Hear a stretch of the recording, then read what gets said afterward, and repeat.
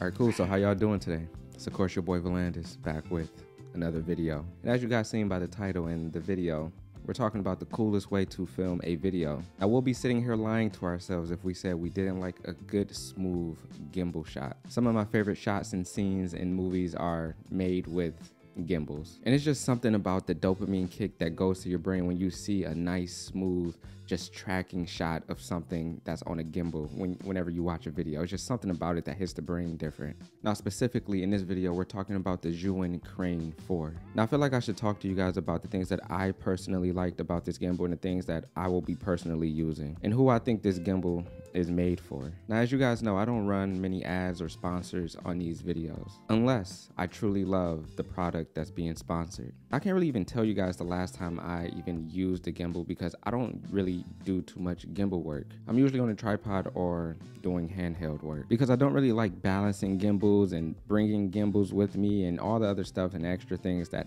you know, come with using a gimbal. But I will say that the Crane 4 kind of changed my mind about a lot of those things. So with the Crane 4, it's definitely smaller than any other gimbal that I've ever used before. So I think the last time I bought and used a gimbal was probably back in like 2017. And the reason why I didn't necessarily love using those gimbals back then was because of how much space they kind of took up and how unnecessarily annoying they were to carry around. But I will say that with the Crane 4, all of that is non-existent. Probably the smallest and most lightweight gimbal I've ever used and very easy to compact and put in a bag or in your car or wherever you're gonna put it. Now I personally love the design of the Crane 4. Now I probably won't be using this, but I love that it comes with a wrist guard because if you're using this gimbal for a very long time or filming something for a very long time, you can rest your wrist on something and then that gives you a little bit extra room to film for longer and just be a little bit more comfortable. I love the fact that you can lock all the axes so it stays in place and doesn't move around when you're storing it somewhere. Another thing that I really didn't like about using gimbals was how much time it took to balance one. The good thing about the Crane 4 is that it has balanced light indicators. So you never really have to guess which part of the gimbal is unbalanced, which in my opinion saved me a lot of time when I went to go balance this thing. I also feel like every single gimbal ever should have that feature. And me personally, I love that this has a adjustable sling grip. So you can get 2 points of contact on the gimbal if you want to. And it just makes it easier to put in different positions so you have more control over the gimbal when in different scenarios. I would also like to mention that it has a built-in fill light, which is amazing. I could definitely see myself using that when I'm in a pinch for light. I also love that you can also adjust the temperature of this light if you wanted to. And to be honest, it's a pretty bright light. Probably definitely better than using your phone or whatever point of light you have on you because it's attached to the gimbal and it moves with you. So you never have to like have somebody hold a light or something like that, which is cool and dope. And I like that. Now the menu system of this gimbal. I don't think I've ever used a gimbal with a menu system this straightforward and just easy to use. Super easy to connect this to Bluetooth, whether you're using a follow focus or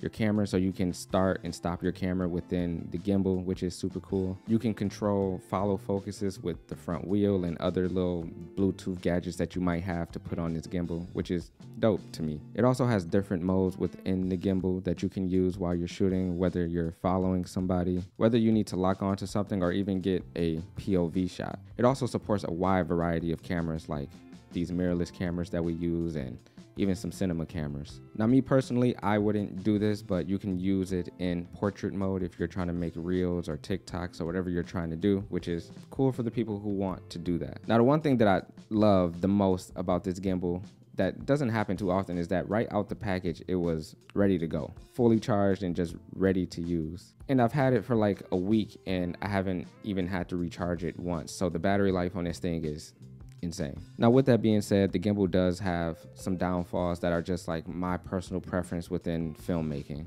Now, I love all the technology and all the things that's in this gimbal to make the lives of filmmakers easier, because I think this gimbal is made for the solo filmmaker who goes out and just running guns and shoot stuff all by themselves, which is me. And I do think this gimbal will make the job of filmmakers easier, which is a good thing. Now, I definitely can see myself, and I probably will be using this on a few projects, especially my documentary that's coming up for some smooth little gimbal shots, which I think would be super dope to use now that I think about it. But I'm just so in the mindset of using things with less technology, which is why I use like film cameras and stuff like that, because it's just so straight to the point and just no really technology to kind of get in the way of just like filmmaking.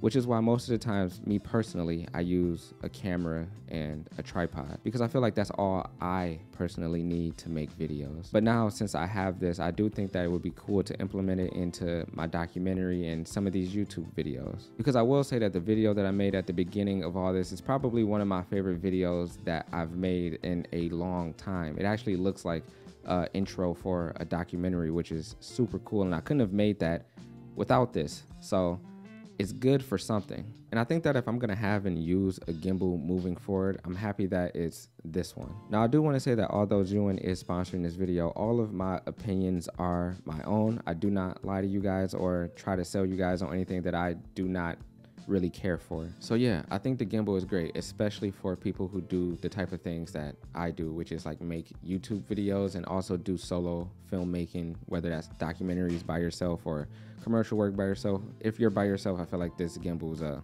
lifesaver. So anyway, yeah, with that being said, I hope you guys enjoyed the video, got something out of it. If you didn't, I apologize. If you are not subscribed to the channel, please do me a favor, hit that subscribe button. Please like, share, comment on the video, all of the stuff.